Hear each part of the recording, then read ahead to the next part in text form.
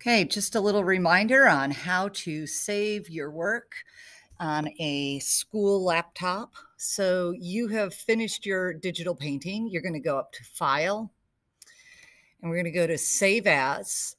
Hover over the Save As. Don't click on it. Just hover over it so the menu pops up. Go to JPEG Picture.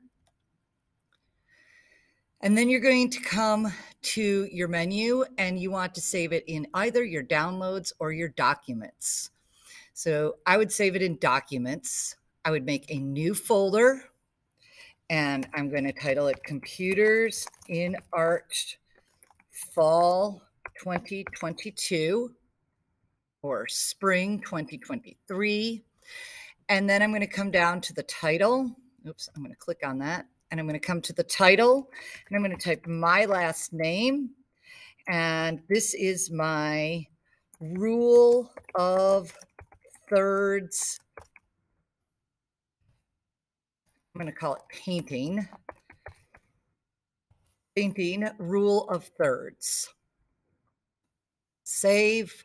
And now I can upload that to the assignment in Schoology. I can share it in an email, or I could put it in a digital gallery. So I look forward to seeing your work either in our Schoology classroom or in one of our digital galleries.